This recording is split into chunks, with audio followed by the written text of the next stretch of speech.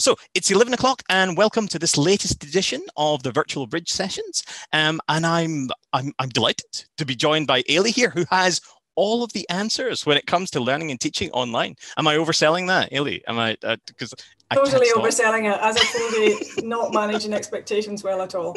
Well, my confidence levels are high. I believe you have the answers. And look, I've even brought some paper to note them all down. So without further ado, we can offer you something.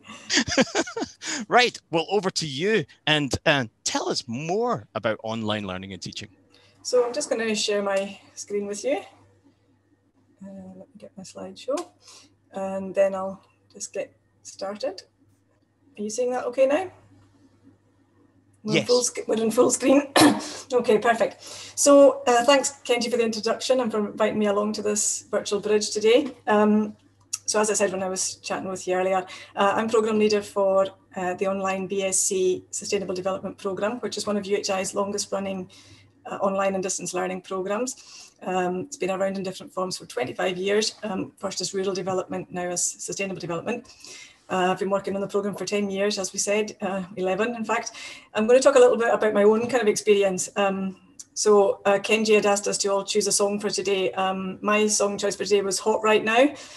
You know you're only in it because you're hot right now. Well, I know I'm only here because online learning and teaching is hot right now. But having said that, I know many of you may have been teaching in online education for some time. Some might just be adapting to it now. So it'd be great to hear your thoughts on, I'm just wondering if I can stop these subtitles appearing as I talk. That's better. So hopefully the question and answer in the end will be able to chat through some of what you guys are doing as well. And as I said, as somebody who's employed by a college, but mainly teaching on higher education courses at the moment, hopefully we can share some ideas across the whole range of tertiary education. So today, I'm going to talk a bit about some things that I think are the key elements when online learning and teaching. And as I tell my students, no definitive answers, no right answers, just points for discussion. And I've broken it down into three kind of elements. So the three of the things that I think are quite important when you're teaching online, and just wanted to break it down this way so we could go through them all. So the pedagogy, the practicalities, and thinking a bit about personalities. So first of all, in terms of the pedagogy, anyone who's been teaching online for a while will know that, we don't want to replicate face-to-face. It shouldn't be the same as face-to-face. It's a different kind of environment. Students will work differently, you'll work differently. There's opportunities and challenges that come with that. So we tend to say that you're moving from being the sage on the stage to the guide on the side. So that basically, I know a lot of universities are moving this way, and colleges too, where you don't have a lecturer who just stands up and talks to students for an hour without any kind of interaction. So on the online environment, it's even more kind of pronounced. We provide the students with what we would say are kind of lecture notes every week in a kind of PDF format or a PowerPoint format or something like that. So the students do the reading up of all that before they come to any sessions with us, before they do any activities.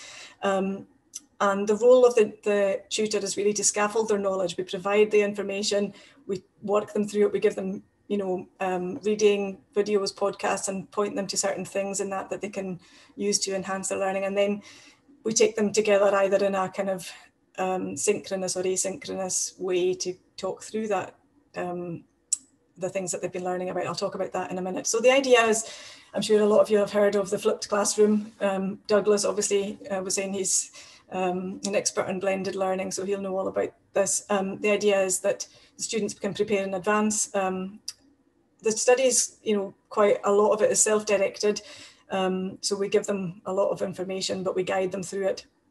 And one of the main things about it is that it's intended to be kind of collaborative. This is the approach that we kind of take. So the emphasis is really on learning from each other. So as I said, the tutor doesn't have all the right answers. We're there to help work them through things, help them think about things, test ideas on each other. And we've been really lucky to have a great, cohort of students through the years who have their own experiences and bring their own, they come from all over the country, sometimes all over the world, and they bring their own kind of experiences and knowledge to the learning, and to, so they learn a lot from each other as much as from what they learn from the tutors. So in terms of, activities, as I said, we do a range of activities, synchronous and asynchronous. So things that are kind of live, where we all meet together at the same time, or other things that the students can work on a bit more flexibly.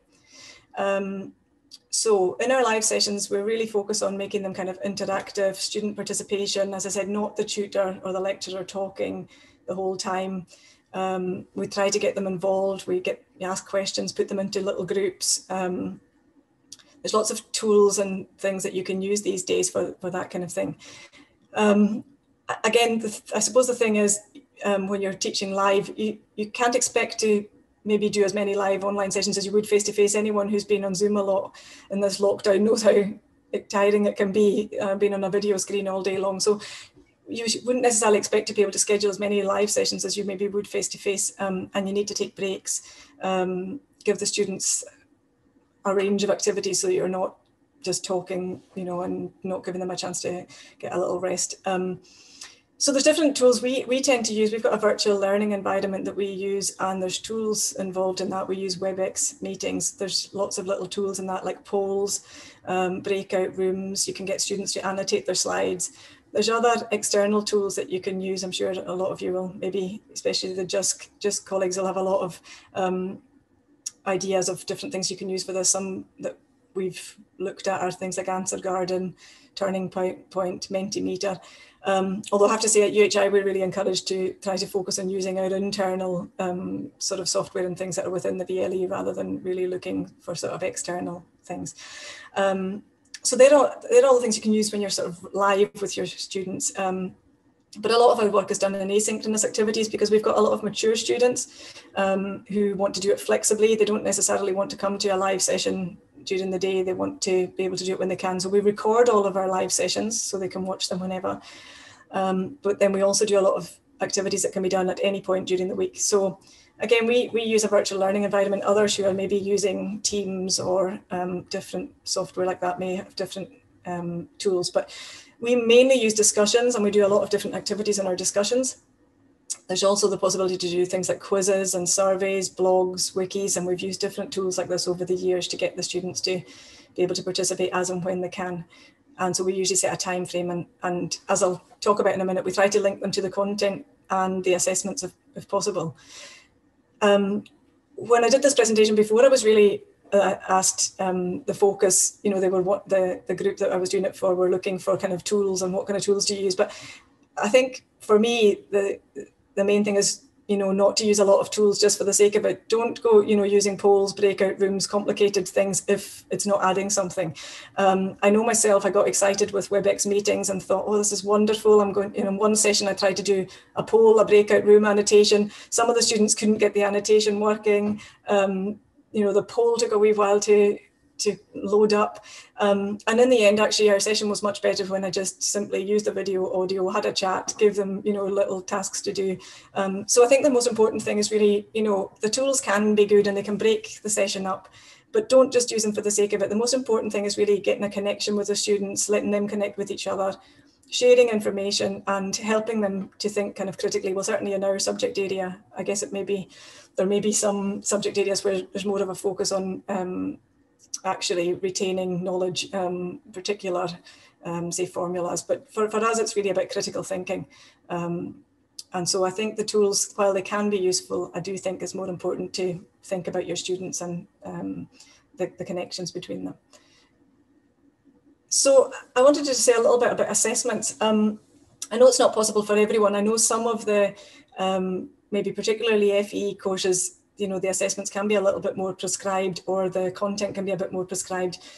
We are quite flexible. We're able to change our assessments and we're able to do things differently. But if you're moving to all online and you can rethink your assessments, I think it's really worth thinking about how the assessments fit in with the teaching, because we've moved away completely, as a lot of the courses at UHI have, from exams, partly because of kind of practicalities. We've got people all over the place and we'd have to figure out invigilation.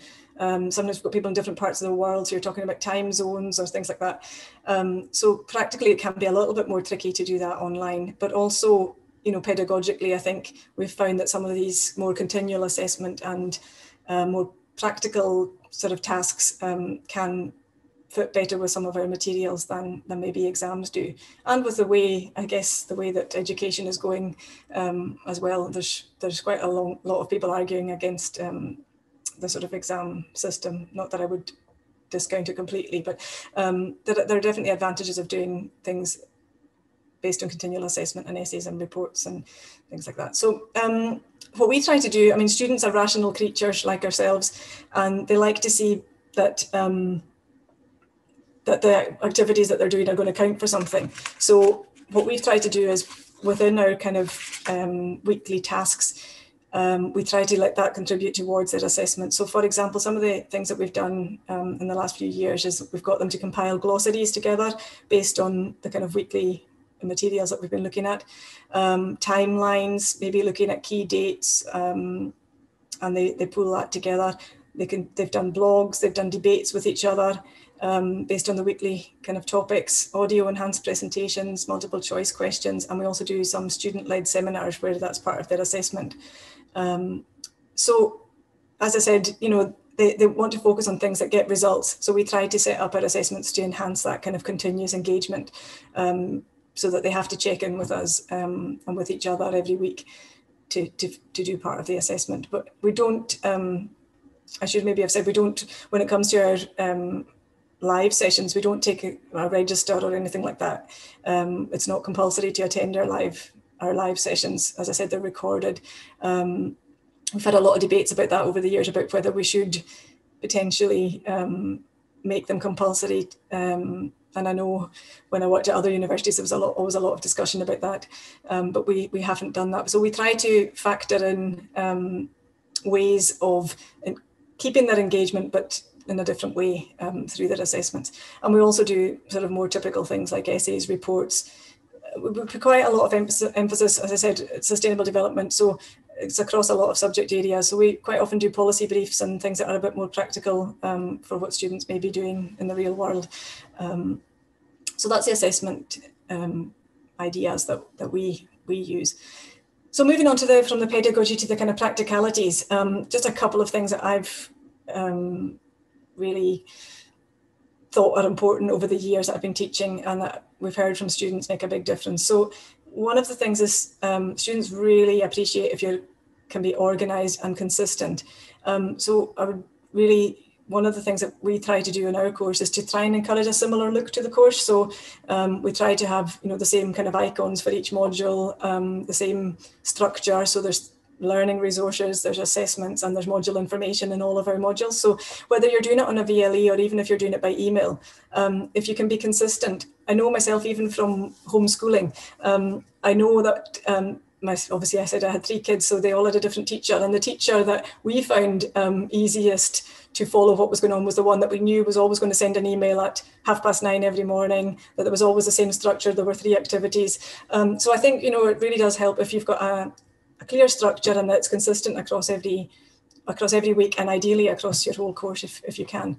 And we post weekly announcements of what's expected from students and when. So what the weekly tasks are, what are we doing this week, what do you have to read, are we having a tutorial this week, and I think that helps keep students on track, because particularly online, I know when our students first come onto the course, they can be a little, it's quite overwhelming. I know myself from coming into lockdown, and people are using Teams and people are using Zoom and we are using WebEx, and it does take a little bit to get used to these different systems. So when students come in and they're trying to get used to the VLE, we find that it definitely helps them to, it's one less thing to worry about if things all look the same, if the technology's spelled out and if, you know, it's kind of clear what they've got to do.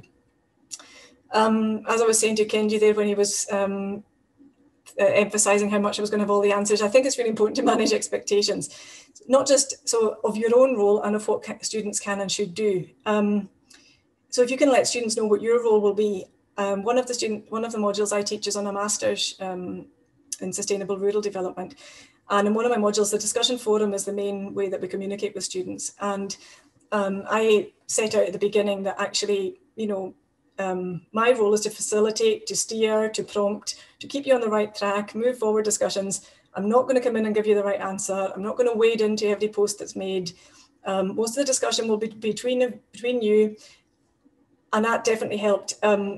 Where I hadn't made that so clear in the year before, students had said, the tutor's not doing enough, the tutor's not, telling us the right answer.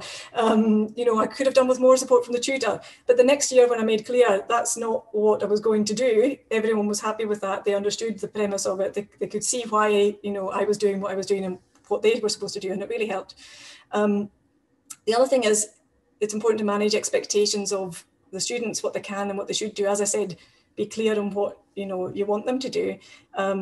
We have a lot of mature students in our course, people coming back to learning after a while, I guess, because of the flexibility of online study. And they've got quite often a lot of commitments, they've got high expectations of themselves, and we have to emphasize you can only do what you can do in the time you have available. Sometimes your life will get in the way. You might not perform as well as you think you can, but just keep going. When it really matters, you'll be able to pull it out the bag. But just a pass is a pass, that's good enough. So, sometimes you've just got to manage expectations and help them realize that, they can't get perfection every time. Particularly, studying online can be kind of a lonely experience. And you can, I know even myself working at home, how other things creep in and how work can take over your whole week. So you've got to help them to kind of understand what they can only do what they can do.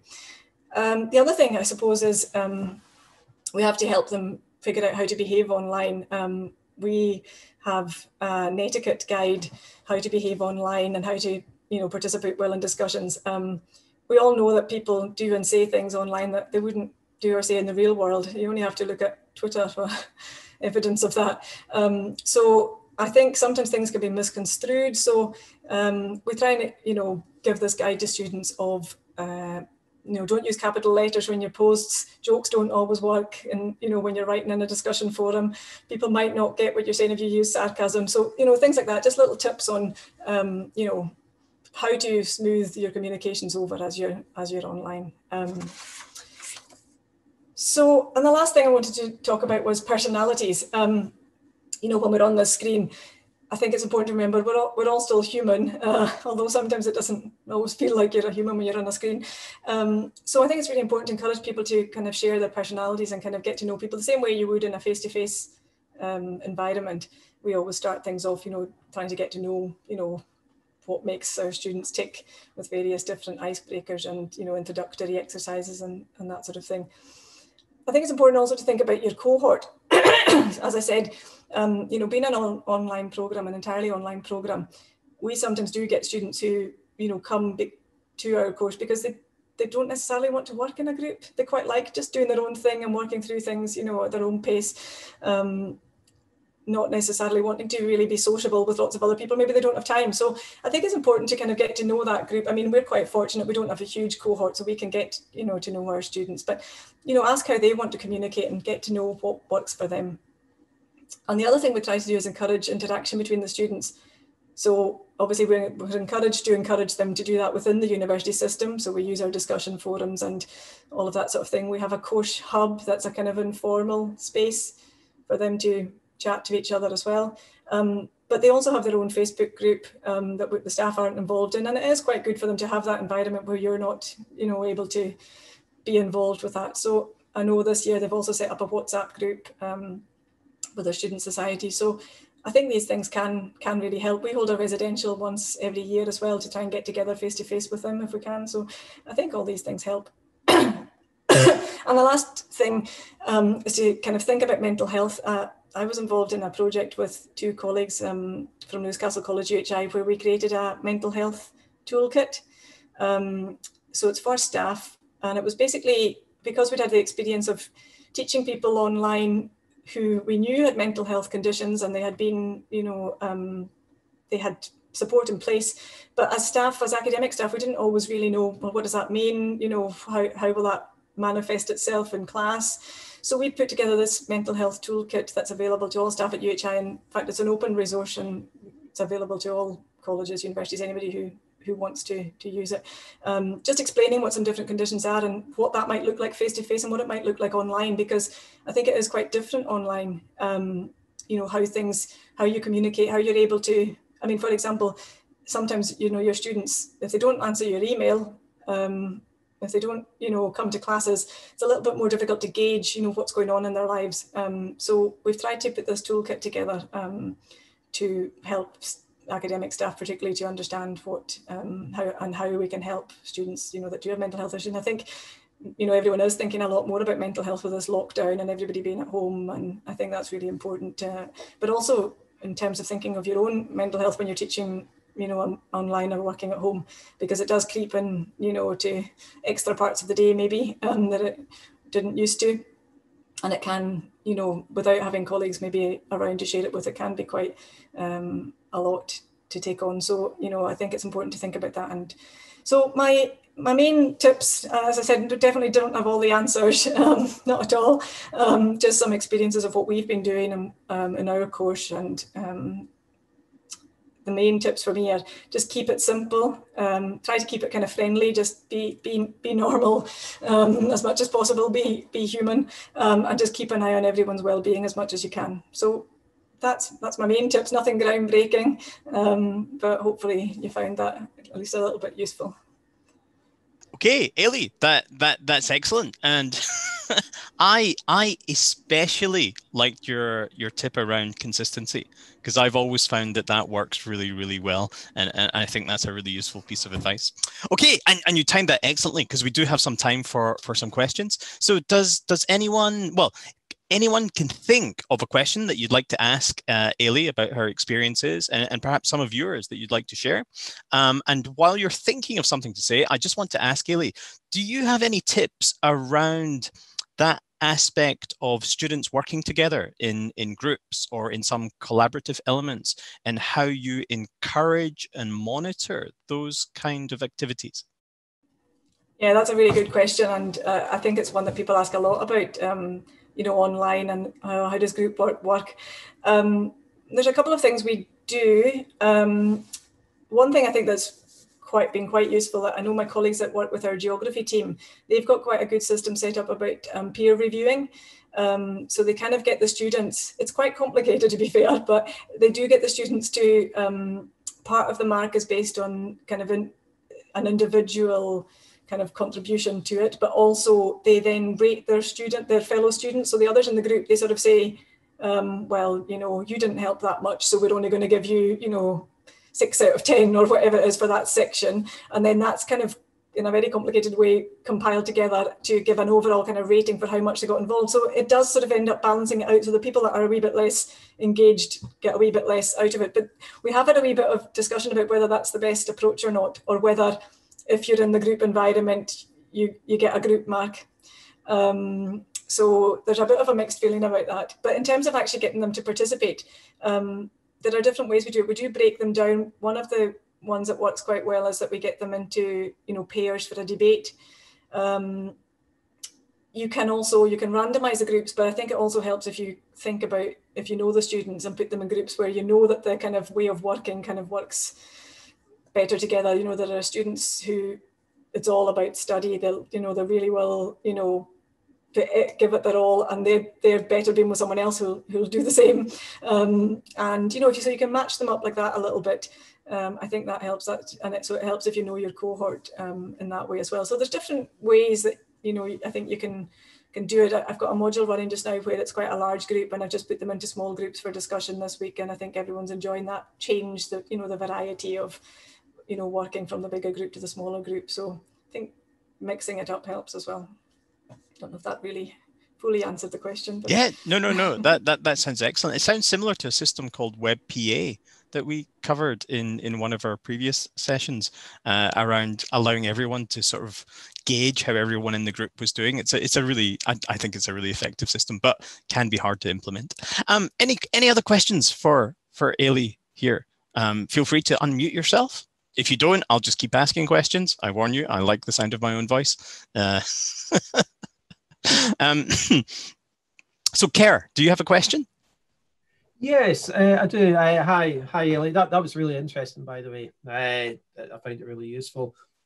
Just for those that don't know me, Kerr Gardiner, I'm from just now, but I've got a long history in e-learning and online learning. And one of the things, topics which has come up over recent months is around the use of external tools and GDPR etc. And I know that some colleagues I've spoken to across the sector have said that they really are trying hard to make sure that people use the internal tools for all sorts of reasons. Just wondering if there was any thoughts on that. Yeah, I kind of alluded to that a little bit in my presentation. We at UHI, we've got a list of approved technologies that, you know, we are encouraged to use.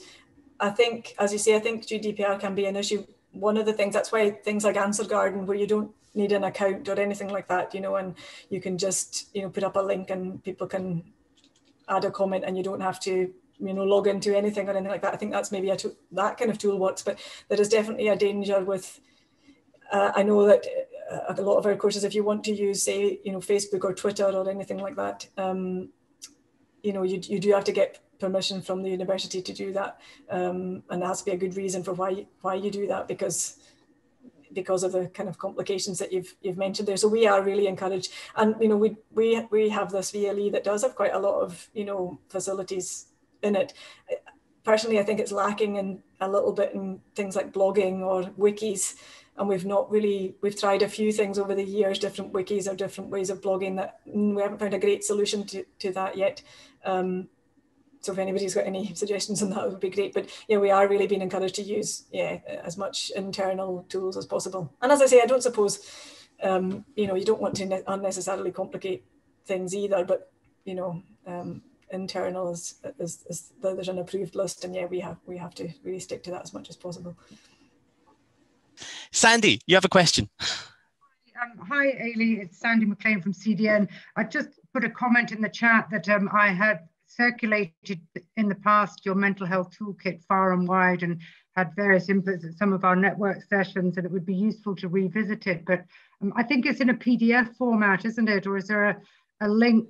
There's a link. Yeah, I'm sure I can find the link. It's hosted by the UHI website at the moment, kind of openly. So I should be able to find a link and share that. I think what's particularly useful about it is it sort of complements other resources out there, but it particularly looked at the online element, and we showcased this well before pandemic time, but I think it's even more relevant now, especially as a lot of us are online. So thanks, I really appreciate that and for sharing it. That's great. Yeah, I think that was, I mean, we got funding from a MOSHI, Student Services, to do that, and I think it's important. I think that was what's really been missing in some of the, you know, there's really good material out there, but as you say, not so much on the online front. That's so that was, I think, why we were able to get that funding, and I think it still could be work done on it. I think we could progress it further, but I think, yeah, it was a good starting point for looking at that.